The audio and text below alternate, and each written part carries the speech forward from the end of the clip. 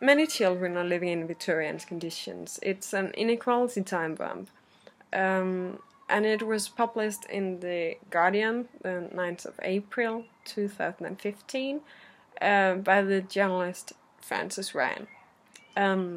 The paper is a left-centered one, and it's also makes a point of view when you think about who the receiver is. So it's the left-centered people, primarily, and it's the British population, and also the well-educated part of them, because the article is made of very long sentences, and there's also a lot of aberration in it. This article is an informing one.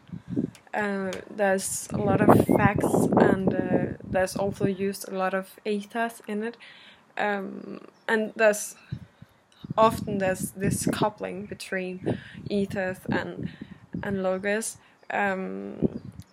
when she names the union NASUYYT,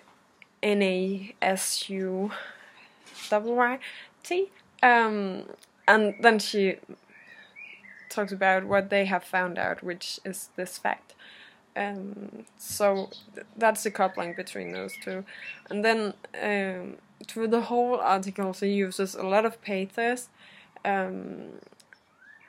when she talks about these children, which often would appeal to people's feelings, especially parents.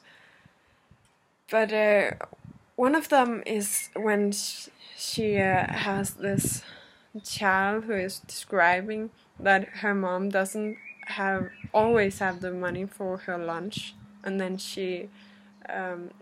then her friends share with her, so she gets some food from their lunch package, even though she can't give them anything back.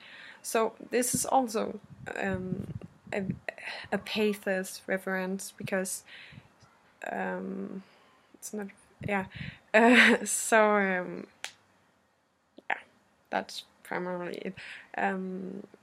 But in the whole article it's used a lot of pathos, and also a bit of logos and a bit of ethos.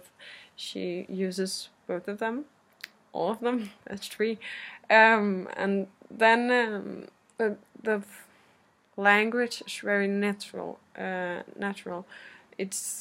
There's not used any vowel-loaded words, which make it objective, and that's also some way to make the reader take up this debate about the child poverty in England and what to do about it, and so on.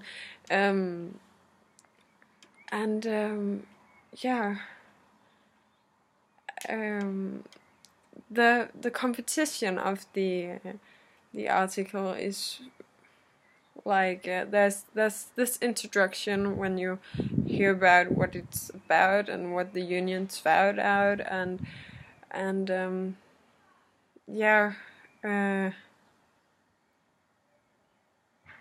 then there comes all of these claims and argumentations,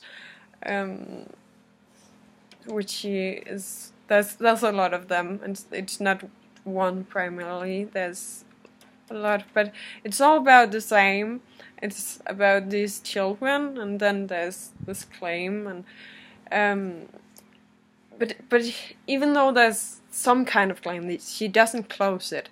It's always an open question at the end in some kind of way, and also the conclusion is well, there's conclusion in some way, but it's end of this rhetorical questions.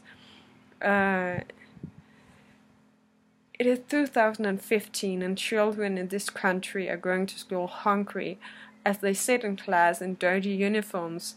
Where exactly do we expect them to be in 2025? So this this is the end of it, and this is a rhetorical question, which again appeals to this debate, and there's gonna be this debate in the reader, because there would be this wondering, and then you will always think about it. So maybe it would start a debate in the society.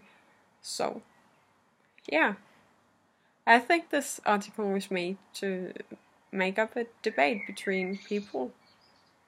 Yeah. And to the politicians. So